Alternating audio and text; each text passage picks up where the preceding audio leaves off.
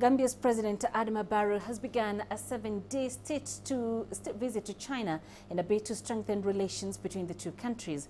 Barrow becomes the first Gambian president to visit Beijing since the two countries resumed ties 21 years ago. CGTN's Tian had the chance to sit down and talk to the Gambian president about what he was hoping to achieve during his time in China.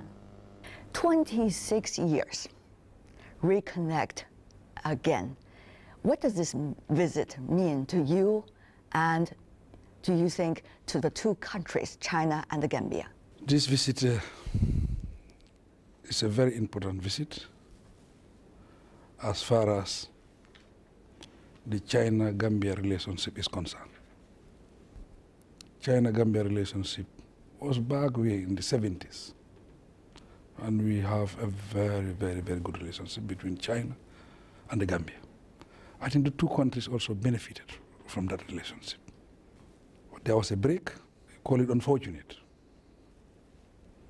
Unfortunate in the sense that it was a one-man decision. It was not the decision of the Gambian people. But now, both countries, we have the chance to recover from what we lost. So that's why this visit is significant, it's important.